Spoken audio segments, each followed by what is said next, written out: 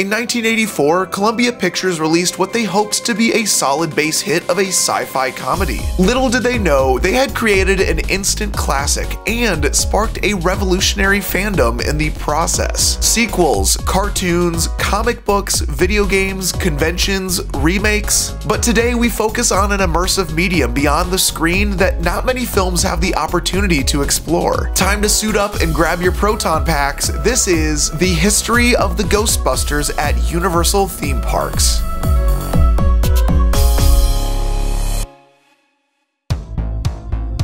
Contrary to popular belief, the Ghostbusters were never meant to be the tan-suited extermination men and women we all know and love today.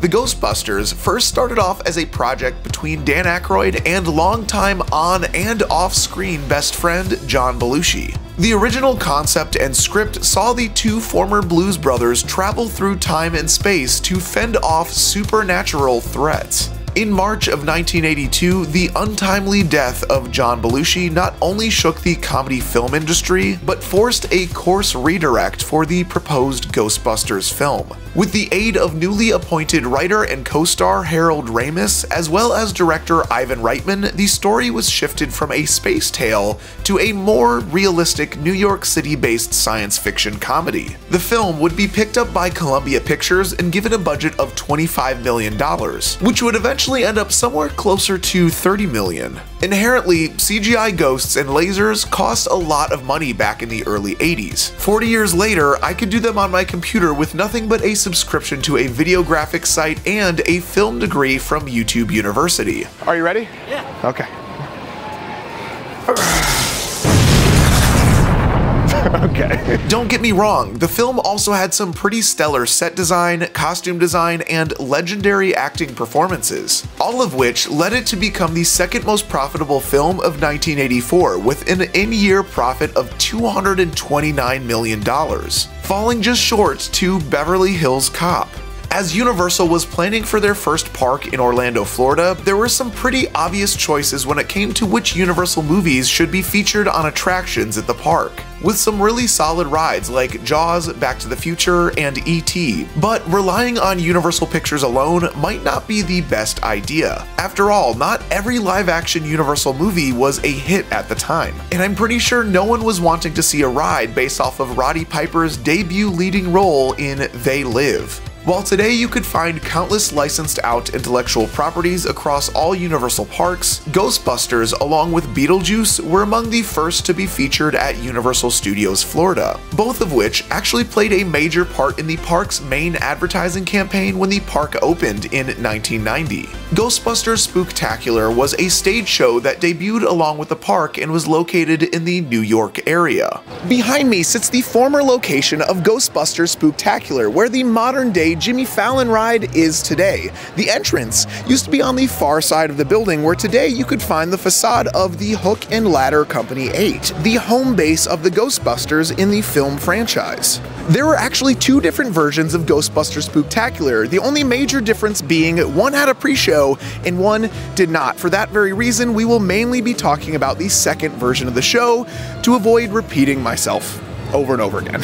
Entering through the firehouse doors, guests would find themselves inside of Soundstage 50, where a seminar held by Louis Tully was being held. Of course, Louis Tully being the Junior Assistant Vice President of Finance for the Ghostbusters, portrayed by Rick Moranis in the film. As any standard theme park pre-show goes, there was plenty of crowd work and involved select volunteers, some gooey substance, and a mind-reading device. You know, all the standard stuff. Once guests moved into the second room, the main theater, which is where you'll be able to find the recreation of the Temple of Gozer as seen in the first movie, but that wouldn't be revealed until later. First would be the sales pitch. The presentation.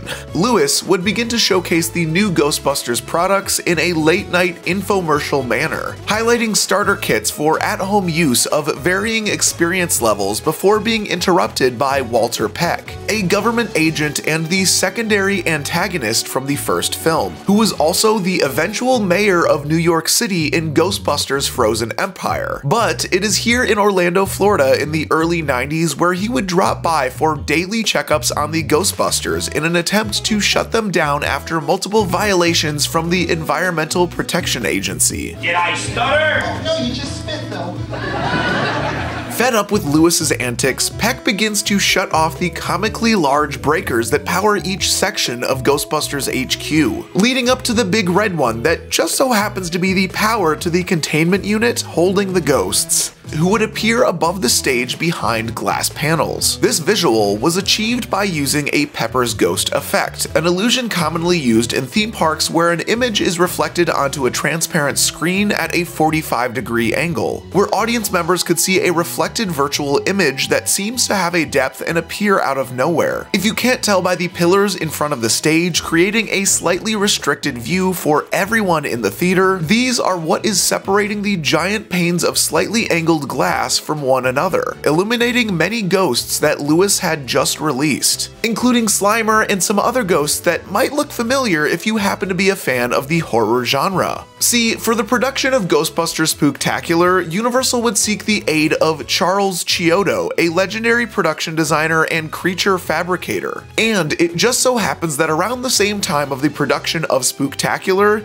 he was also working on a little project called Killer Clowns from Outer Space. See the resemblance? While these creatures began appearing and disappearing in ghost form, the big bad villain Gozer showed up front and center. A battle ensues as the Ghostbusters fight off Gozer, and in the big finale, a returning Stay Puft Marshmallow Man from the film, basically recreating the events from the film while telling a semi-new or unique story in the process. This Marshmallow Man at the time was one of, if not the world's largest indoor animatronic. As you would assume, it was in fact only a hollow head, but still would take a lot of tech to operate. The Ghostbusters defeat the monster and it disappears in a cloud of smoke as the heroes celebrate their victory. After the show, you'd exit through the gift shop titled Paranormal Store, which sold various Ghostbusters merchandise and had some pretty cool set pieces, very reminiscent of the types of immersive retail spots Universal builds today in their tribute stores. More on that later. Ghostbusters Spooktacular ran from June 7th of 1990 until November 8th of 1996 and closed to make way for Twister Ride It Out, a special effects stage show themed after the blockbuster Universal and Amblin Entertainment film that released earlier that year. After the Ghostbusters were evicted from Soundstage 50, they didn't have to move very far at all. In fact, they were already right here, where you could find them in any of their 3 different street shows featuring Beetlejuice.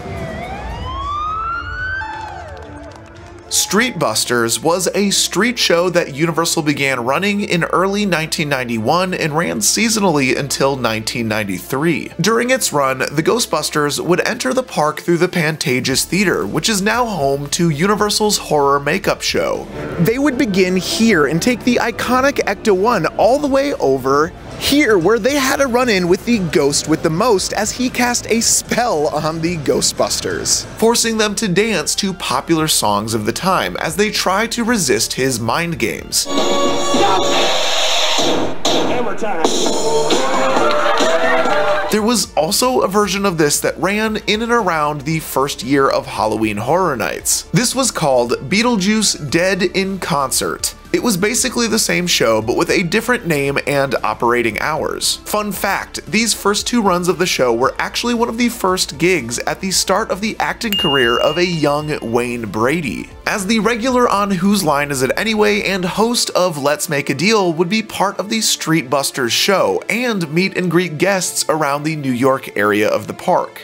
Closing in 1993, most likely due to budget cuts, StreetBusters would return under a different name 9 years later in October of 2002. Now named Extreme Ghostbusters: The Great Frightway, likely as a cross-promotion with the animated series titled Extreme Ghostbusters that originally aired in 1997. The only major difference in the show this time around was the soundtrack. It's at this time that they also introduced a holiday version of the show that they would run in November and December.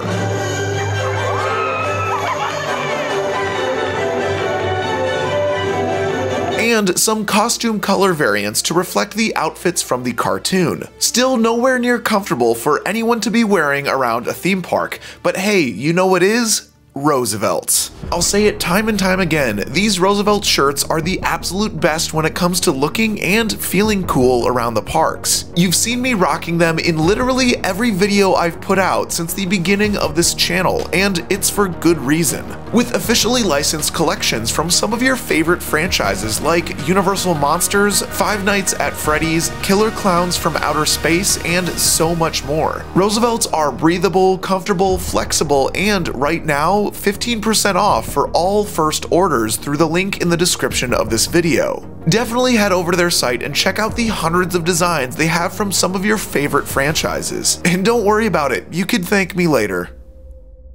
When the Great Frightway show closed in 2005, the Ghostbusters sort of disappeared from Universal Parks. This was likely due to the fact that the Ghostbusters, an intellectual property owned and distributed by Sony Pictures, was being licensed out to Universal. Doing the math from park opening in 1990 all the way to when the final street performances happened in 2005, it seems like it was probably a 15-year contract between Sony and Universal Parks. It would be over 14 years until we would see the Ghostbusters here at Universal Florida again, and this time, it would come to us in the form of a haunted house.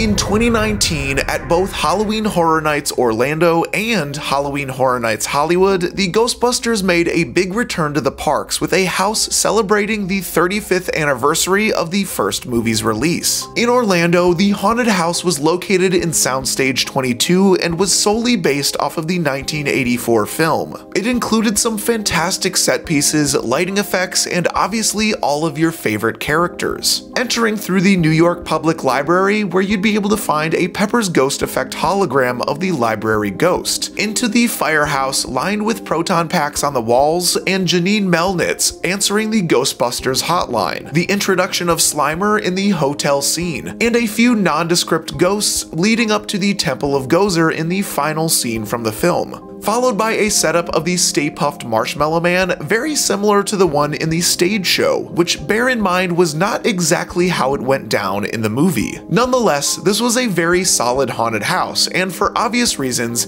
was one of the most popular haunted houses in Orlando and Hollywood that year. As part of the promotional efforts for the West Coast version of the event, Universal Hollywood invited star Dan Aykroyd and director Ivan Reitman to tour their version of the haunted house.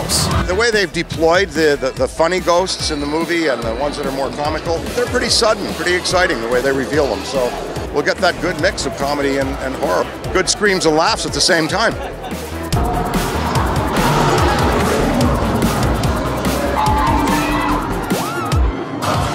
After the fall season of 2019 passed, Ecto-1 drove off into the sunset. Maybe 2019 was part of a greater plan, a litmus test to prove the popularity of the Ghostbusters decades after its initial release. With the release of a Ghostbusters spin-off, Answer the Call, in 2016 and its overwhelmingly mild reception, I'm sure many fans worried that if the Ghostbusters were to return to the parks, it would be in the form of this new cast. But in 2021, a direct sequel to the first two movies, Ghostbusters Afterlife, was released. Directed by Jason Reitman, the son of the original director Ivan Reitman.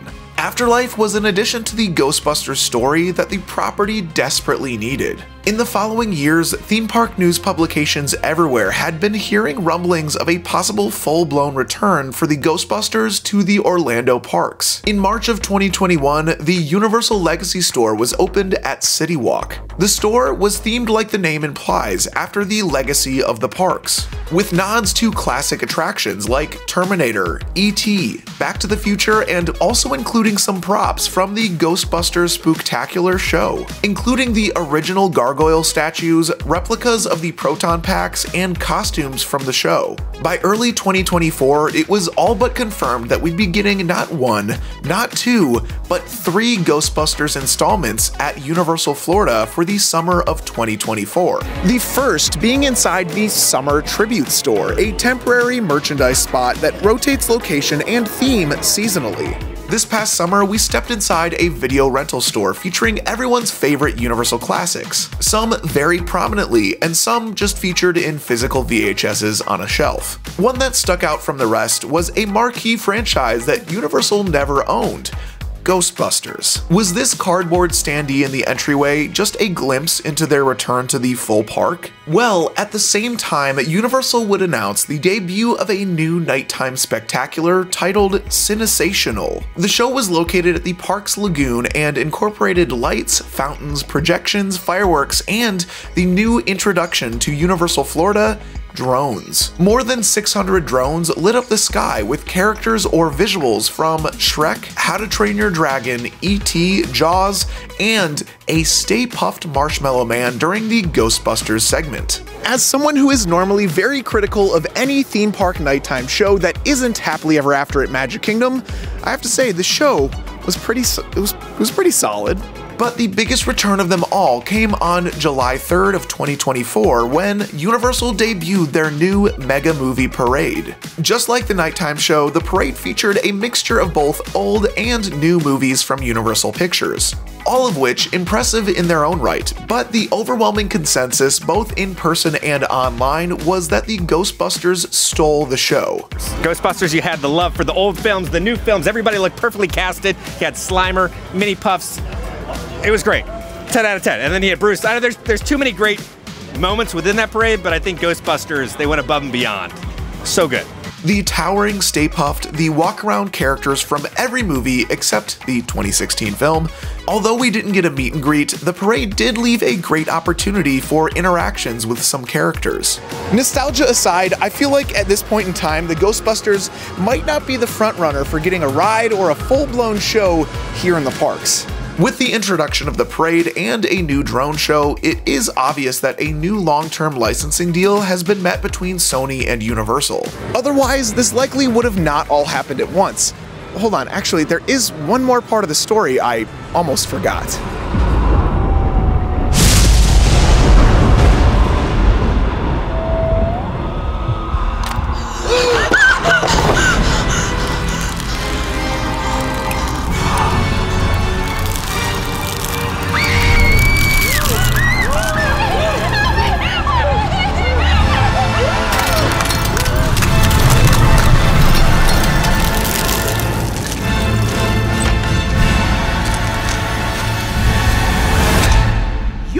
The wrong neighborhood! Face an icy new evil. Ghostbusters Frozen Empire. Only at Universal Halloween Horror Nights, where horror lives. For Halloween Horror Nights' 33rd year of operation, the fans of the event were in for a Frozen adventure. Announced on June 27th, Ghostbusters Frozen Empire, a house based off of the new film that was released earlier that year, would be the headlining house of the 2024 season. And lucky for me, I just so happened to be producing this video in October of 2024 during the event. One of the coolest things about the Ghostbusters house here at Halloween Horror Nights in 2024 is the fact that when you're getting in line for the house, you have to cross through the Jimmy Fallon building, which if you were paying attention earlier in the video is actually the former location of where the Ghostbusters show used to be. This year, I was lucky enough to be a part of the media event for Halloween Horror Nights Orlando and allowed me to film inside of the haunted houses, which was great because this Ghostbusters house was probably one of the most visually stunning and cinematic houses at the entire event this year. Entering through Ray's Occult Shop, you'll encounter both Podcast, a new character from the sequels, as well as Ray himself behind the counter, warning you of the dangers of interfering with the spiritual realm. This room was also infested with these mini Stay Puft marshmallows. In fact, there are so many instances of these little guys throughout the haunted house. According to Universal, there were over 100 throughout multiple rooms, some of which fighting with one another and others as tiny little animatronics. This was a great touch, especially because they are such a huge part of the newer movies. Next, moving to the Manhattan Adventure Society room, or at least what's left of it, where the villain of the movie, Garaka, appears for the first time, having turned this club of scholars into a walk-in freezer. Moving further into the depths of New York, we encounter a skull of a dragon in the sewers.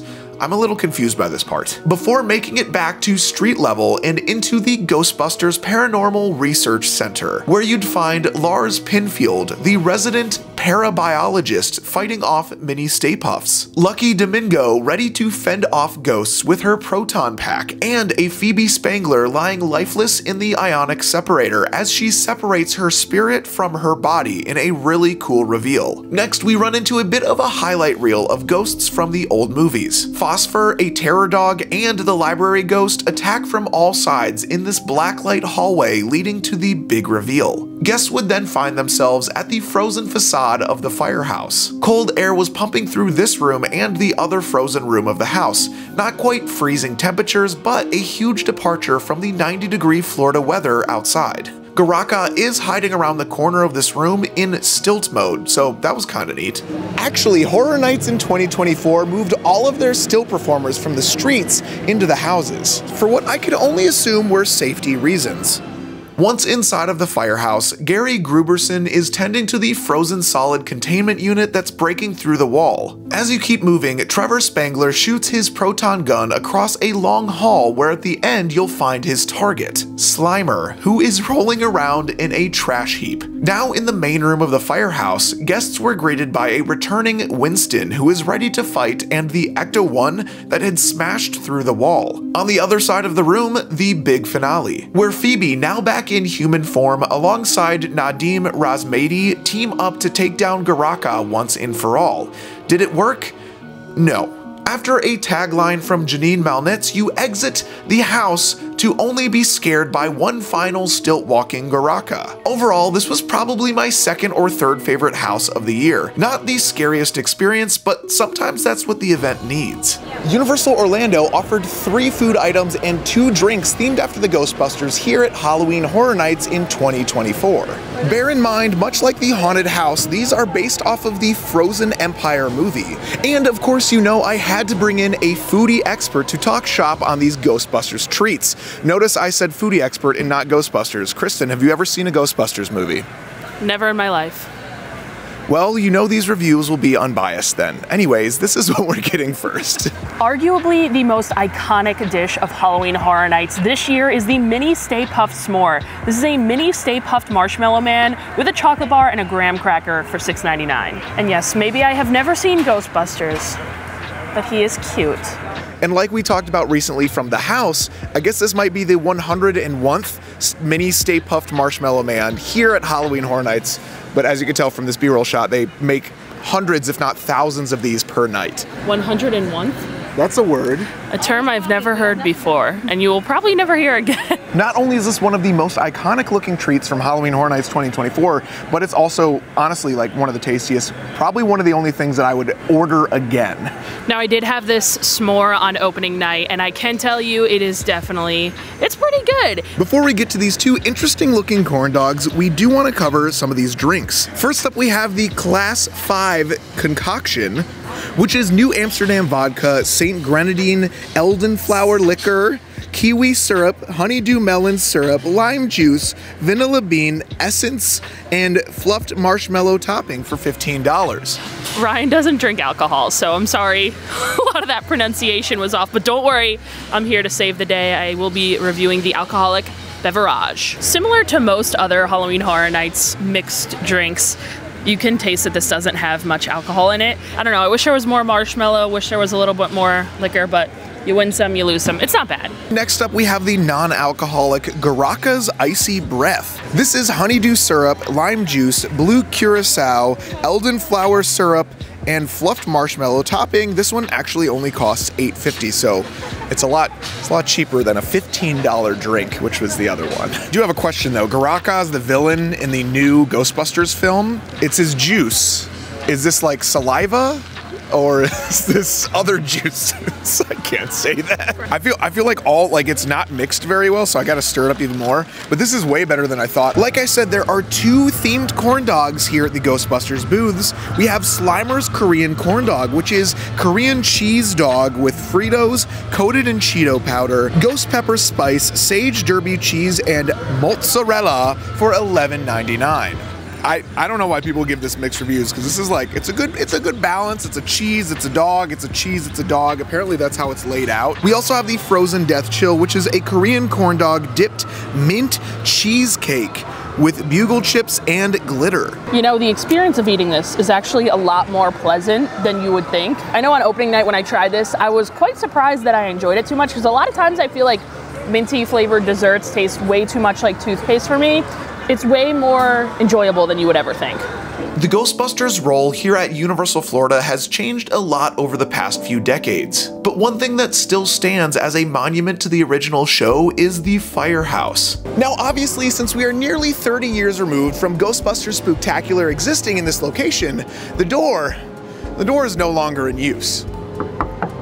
Other than the huge gaping hole punched through the second floor for the roller coaster to pass through, there are a few Easter eggs that have been added in that time. Taking a look at this window, you'll find a pretty unique sign. Michael Moorman, a name that most internally would recognize as the Senior Director of Entertainment at Universal in the 2000s. But he did start off in the company playing the role of Winston in the Ghostbusters Spooktacular. Just on the other side of the garage door, you'll find another name, this time with the title of Paranormal Travel Agent, with the name Thomas E. Matched. A name that I've spent hours trying to figure out who it is, but have found absolutely nothing. So Tom, if you happen to be watching this video, say hi in the comments. Also, thanks for being here. While we don't know for sure what's in store for the Ghostbusters here at Universal Studios in the future, all signs point to the Mega Movie Parade and the Cinesational nighttime show making a return seasonally after the holiday parade and Mardi Gras is over. Big thanks to all of my pity viewers over on Patreon for helping make this video possible. For a deep dive on Twister Ride It Out, the special effects show that replaced Ghostbusters Spooktacular, you can find that right here, or one of my all-time favorite videos on this channel will be over on my other side. I am Ryan, this has been For the Love of Theme Parks, and I will see you all real soon.